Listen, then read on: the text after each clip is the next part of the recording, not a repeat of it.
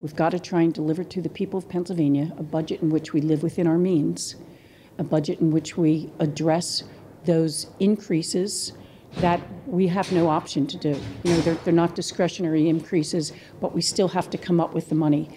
And we have to really look at how our revenues are coming in. The Pennsylvania Employee Liability Self-Insurance Fund.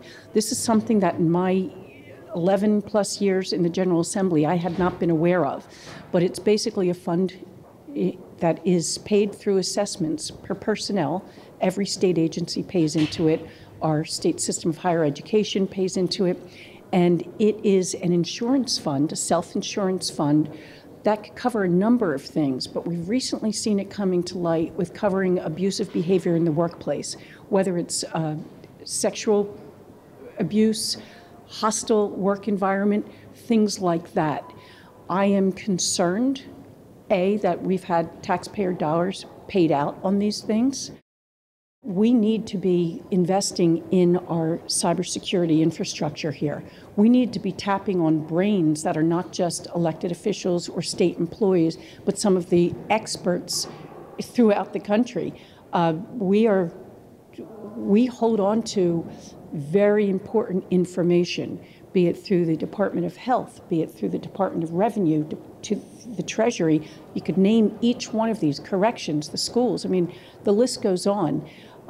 It's terrific that last year the Office of the Administration has consolidated some IT services. I'm just not convinced yet, and I know there's nothing that's foolproof. I'm not convinced yet that we're putting sufficient money into this.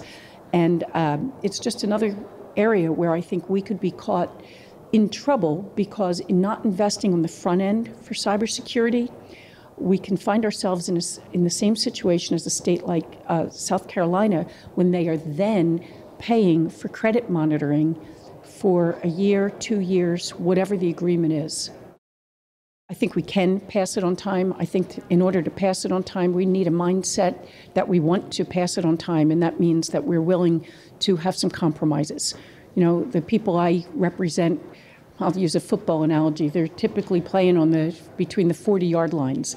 And what we have here in both chambers on both sides of the aisle are folks that want to play just between the 0 and 20, and we're not going to get anywhere with this budget or anything else if we don't find a way to meet in the middle and to give the people a responsible budget that covers the basic needs and wants that we have here in the Commonwealth.